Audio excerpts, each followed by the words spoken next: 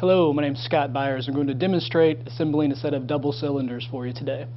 I'm assuming that you have a double barrel O-ring style manifold. If that's not the case, then this isn't the video for you. Consult your own manufacturer.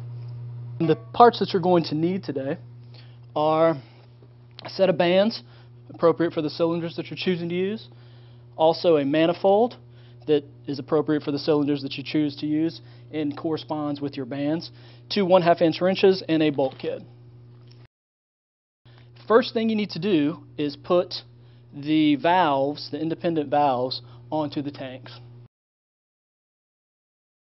So we've installed the valves, the K-valves, onto the cylinders. Now we need to put our manifold, the crossbar, onto the cylinders. The easiest way to do that is to kind of measure out the distance between the tanks so your crossbar will fit in between them. And then what I like to do is use a bean bag to kind of buttress the tanks so they don't roll on you. Now, with the crossbar, one side's reverse threads, one side's standard threads. I like to put the side that's the reverse threads to the left-handed K-valve. Both of these, as you thread it on, have to thread at the same time. If one threads sooner than the other one, then you have a chance of cross-threading, you have a chance of the O-rings not matching up, and you maybe get some leaks. So you want this to thread at the exact same time, which is a little tricky, and sometimes you're going to have to maybe try more than once.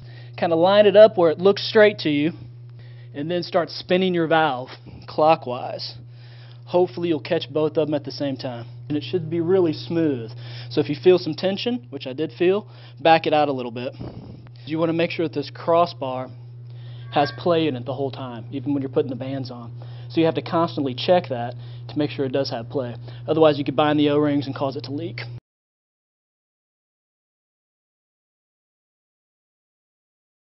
The next step is to kind of size up the bands and get ready to install those. And again, you want to make sure you have play as you slide the bands up. So we've got our bands on. We still have play in our manifold. So now we need to start working on our bolt kits. In the bolt kit, you've got a threaded rod and a lock nut. So the easiest way to get the nylon lock nut on is to screw on your wing nut backwards. Put your standard screw on.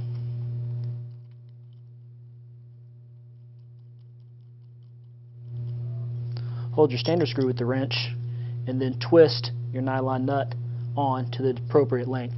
You don't want to leave too many threads exposed on the back end of it showing, so that'll give you enough length to put your wing and your plate on.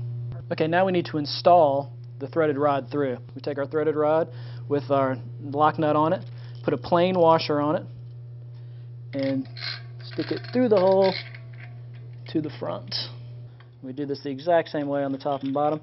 Alright, on the front, put the flat washer on, put your lock washer on, and then your plain nut.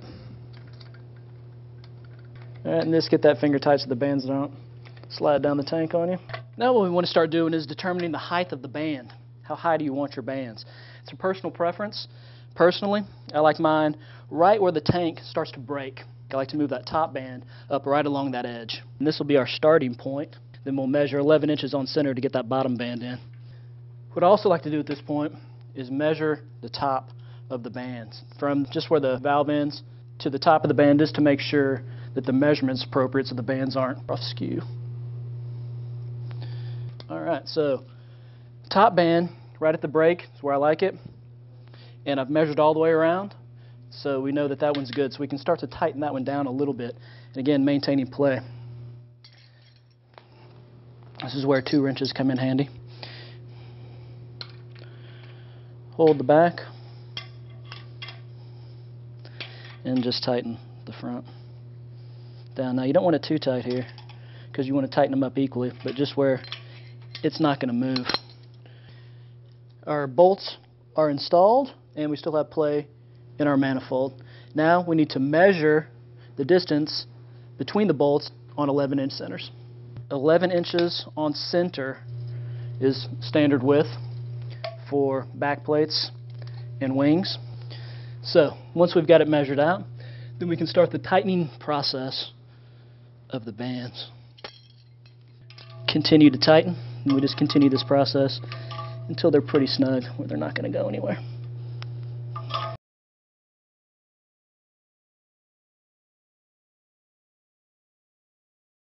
And you can take these nuts, cinch those down at the distance where you want your orientation of your crossbar. Some people like it a little more forward so they can reach it. Some people like it straight up.